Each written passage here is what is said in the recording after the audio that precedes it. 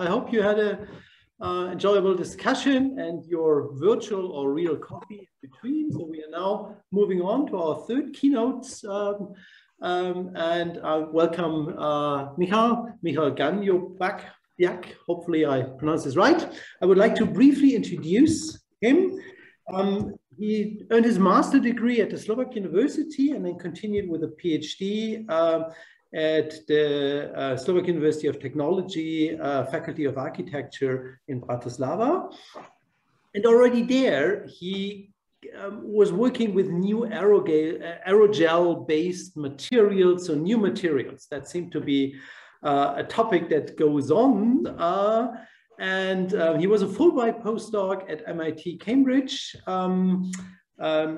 working on the effectiveness of aerogels in protection of cultural heritage.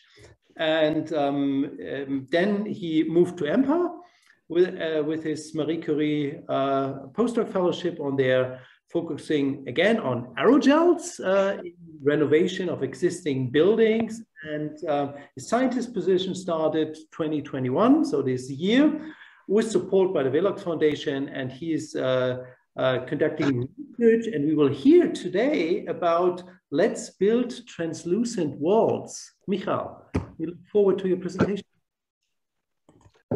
So thank you very much for introduction and also for opportunity to speak here at the DLA Academic Conference. I would like to also express my gratitude to Velox Stiftung, which supported this project. So let's build translucent walls. Imagine the house which will have walls which will be not only load-bearing, thermally insulating, but also light transmitting walls, which will make your house comfortable, energy efficient, and also healthy. So this I would like to propose maybe with the presentation. Yeah, as it was introduced, I am not chemical engineer. I'm coming from Empa, but yeah, I'm architect. And we developed this project on previous research program, and we are continuing now at Empa more further. The idea is to connect these are desirable properties of glass, silica aerogel, mentioned translucency, into brick-like element, aerogel, glass brick.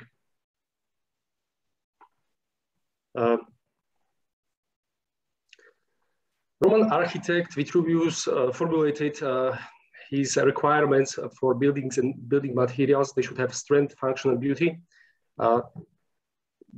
These, I would add, maybe there are dimensions of life expectancy and ancient definition of sustainability, which we would like to project into our research, where we would like to develop brick which is load-bearing, durable, which is light transmitting and thermally insulating, and also aesthetic in the material and appearance.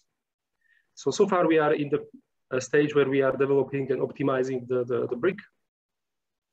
Later we will create mock-up, which we will measure and gather some data, and this data we will make understandable and accessible to architects, civil engineers, and other decision makers. Probably you know the feeling where it is very cloudy and you are tired and unproductive, and maybe even with a headache, or you go for a walk at sunny day and you have wonderful sleep after. So life on Earth adapted to rotation of our planet, and we know for thousands of years that we have internal clock which drives our rhythm. It was described on molecular level in 1984 and received Nobel Prize in 2017, which drives this circadian rhythm, and from Latin circa, approximately, and dies day. So for those who are not familiar, weather condition, artificial sources of light, even the light in the interior colors and materials are affecting the incoming light into our eye. We have non-visual receptors there with melatopsin, which are responsive to blue part of the spectrum, and They reset our internal clock. They drive release of melatonin, sleeping hormone, and affect our sleep-wake cycle, focus, and alertness. These controls mechanism of timing in every cell, switching on of genes during light, day and night, and production of proteins. That's why the light is very important for us. Meanwhile, we live more and more in the cities because many areas are becoming cities by urbanization. Also, many people are moving to the cities. Currently, more than half of the population of the world lives in the cities, and it's increasing in high-income countries. Profound change happens also because of technological transformation. We have new artificial sources of life, and the workforce is digitalized. Many work jobs require only computer and access to internet and interior. And it is known that in Western countries, more than 90% of our time we spend indoors, and these are pre-COVID data. And currently with COVID lockdowns and suggested home office and winter season, this time is even increasing. So, and perhaps negatively affects our health. We are basically indoor species, and we are not very well adapted to it, and even our buildings are not. So it may have an impact on our health in disruption in short term and long term. It's also not whole equation that there is it increases the time spent indoors, decreases the light, but also increases pollution, indoor pollution, lack of fresh air, decreases movement, and increases our unhealthy eating habits. So here aerogel comes to the scene to help. Maybe for those who don't know, aerogels are nanostructured open-celled material with high porosity. This porosity can be 99%.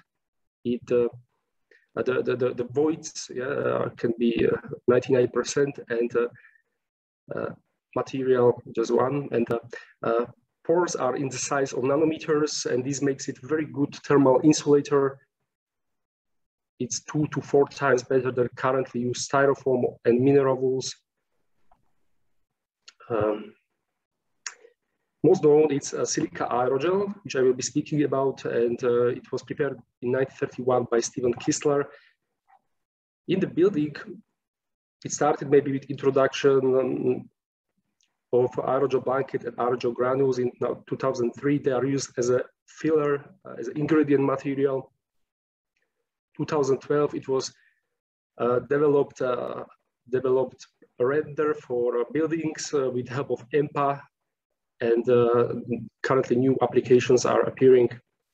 So it has very interesting combinations, very good thermal insulating for facades, for pipes, fire protection, and acoustic insulation, potential acoustic insulation, because research is happening. Translucency is, which interests us. The granules can be transparent and translucent, and paradoxical combination of properties. It's a vapor openness and a super hydrophobic property, which makes it compatible with cultural heritage structure because it doesn't create a vapor barrier. So,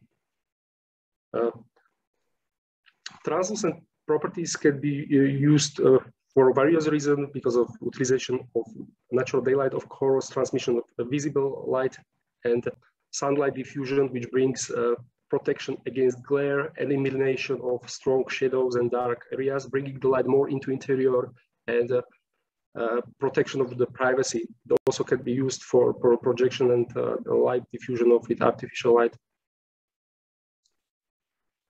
There are many translucent systems. Some of them are load-bearing, some of them with aerogel and also thermally insulating, but there was not a solution connecting all of these properties at the same time into modular versatile element, and we try to fix this. We started with a typical glass Luxfer block, which were popular about 140 years already. We filled it with silica aerogel granules. This is how it looked before and after. Block loses transparency, but it's still possible to transfer the daylight. Thermal simulation showed that we improved the properties like twice, and even if the detail was solved, it was even better. This is our first version of the glass brick made out of float glass, where we wanted to see visual appearance and how it will behave. So this brick we aim to use as a substitution for perimeter wall for harvesting of the daylight. So you can have a window for a wheel, but this brick for perimeter wall is not aimed to be as a substitution for windows. Several designs were prepared with different composition of glass and internal spacers and aerogel, which were evaluated thermally. We chose optimal design from thermal point of view, also from point of manufacturability, with for internal spacers, for corner spacers, you can see exploded view from the top. There is the aerogel granules. It contains 4 corner spacer for stiffness, 3 internal for hindering the thermal transfer. There are glass panes and internal sealing. So this is the structure with the spacers and glass, without aerogel and without sealing. Glass brick, you can see the translucent, the transparent spacers with the diffusive light effect.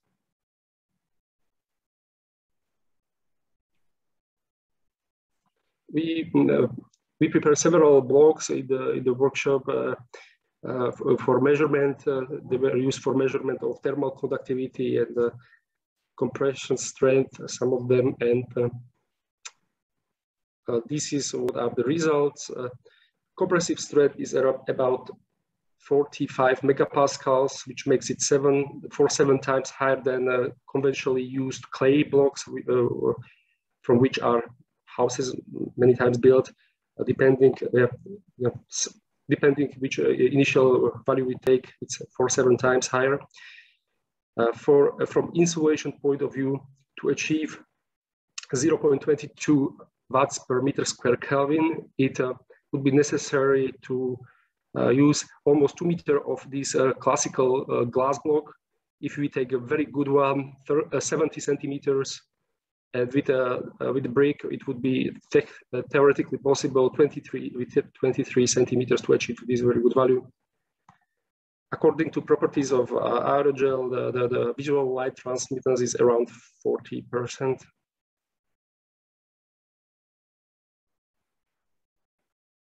Probably you are very familiar with these figures. This is energy consumption by sector. Around 35, last year 35% is consumed by buildings, residential and commercial buildings, on the graph with blue.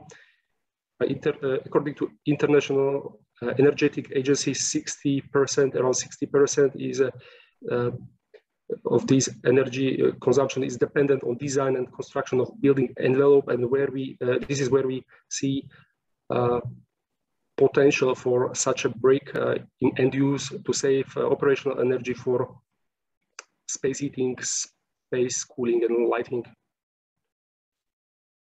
So with the thickness 13.5 centimeter, it's still able to transmit around 40% of the light. The cladding is typical cladding. And for those who are interested more in the details and measurements, we are submitting paper in Energy and Building soon.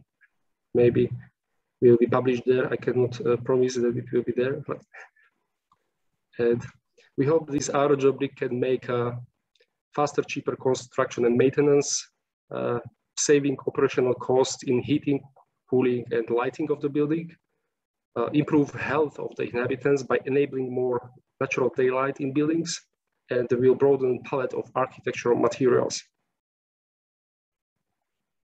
Thank you for your attention.